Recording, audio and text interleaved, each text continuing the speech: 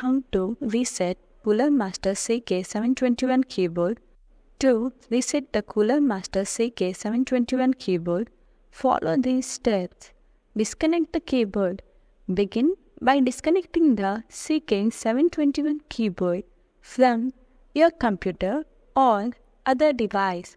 This means unplugging the USB cable if you are using a wired connection, or detaching any wireless receiver if you are using the keyboard wirelessly.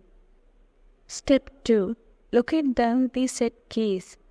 On the Ck721 keyboard, you will need to simultaneously press and hold down the following three keys: FN function key, left shift key, A key. Step 3.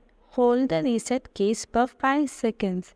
With the three reset keys pressed down, continue holding them for a full 5 seconds. This extended press time is important to trigger the reset process properly. Step 4. Wait for the keyboard to restart. After holding the keys for 5 seconds, you should see the keyboard turn off completely. This indicates the reset has been initiated. The keyboard will then automatically restart and power back on in its factory default state.